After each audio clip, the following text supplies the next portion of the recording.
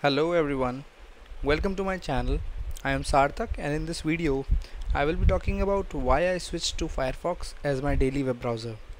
So I used to be a Google Chrome user, but there is one specific feature in Firefox which has made me switch to it. So let's get started.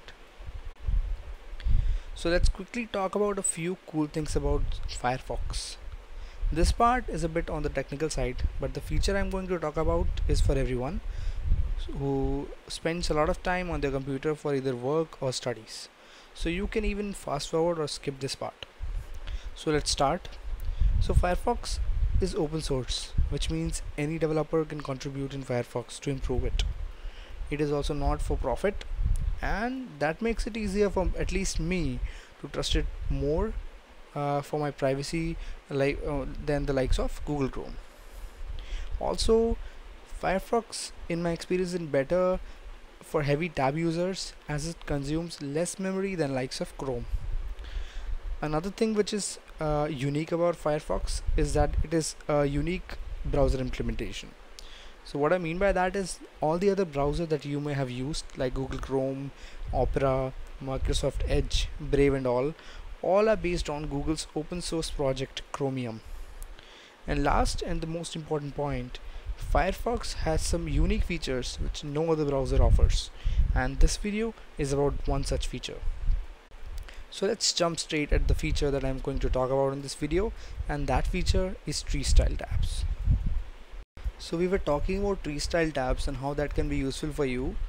So people like me who spend a lot of time doing their work or studies on their laptops, and a lot of that time goes like using your browser, and we tend to open a lot of tabs, and then we want a few of the tabs to stay there so that we can go back to them on something that we were doing previously.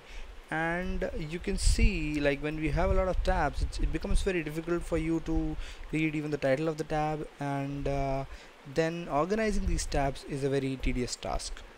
So right now I have Google Chrome opened with some set of tabs, and you can see there is my Gmail, there is Amazon, I'm searching for a laptop, and then there are a few pages that I've opened from that. I did a Google search to install OMIZ shell on my Mac. I have a few related articles also opened for that. I did another Google search to learn how to invest in stock market, and then I have a few tabs open for that as well. I have my WhatsApp web opened, which isn't connected right now, and I have another Google search tab. So you can see I have a lot of tabs open here. So this is Google Chrome, and I have the same set of tabs open in Firefox as well. And now right now you can see that it looks the same, right? It is very difficult in Firefox as well to read what is written on the tabs, and going back to a tab is also very tedious. Organizing them is also very tedious. So let me just quickly show you what can help here. So how is tree style tab helping here? So right now I have tree style tab installed on my Firefox, and I'll quickly just click a button, and the magic of it you'll see. So this is what I want to show you. So tree style tab, what it does is organizes your tabs in a tree like fashion. So mostly when you have some tabs open, a lot of these tabs are related. So it's not like you have 100 tabs open that are completely not related. For example, I had my Gmail opened, I had Amazon opened, and after that search I opened 2 Amazon pages. Also I was searching how to install a particular shell on my Mac, and I had few articles related to that open.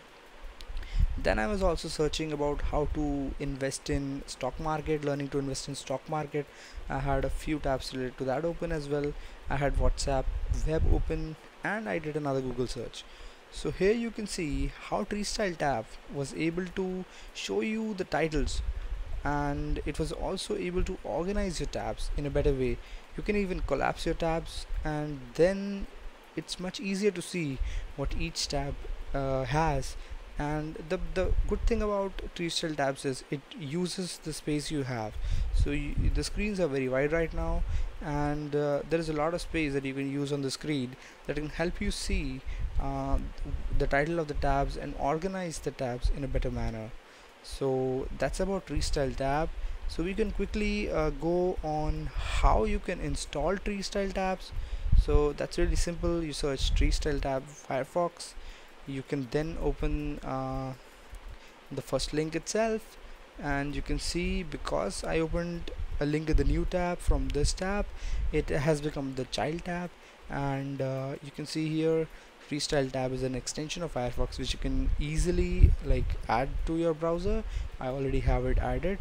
So as I said previously, Google Chrome does not offer this feature. The reason being, Firefox is a unique implementation and it gives the feature of a sidebar to be added, which Chrome or any other browser does not offer you. You can again have a look at the tree style tab panel. You have all the apps organized, all the tabs organized, sorry. And there is another feature which I'd like to show you. There are a lot of features you can explore yourselves, but there is one feature which is very handy.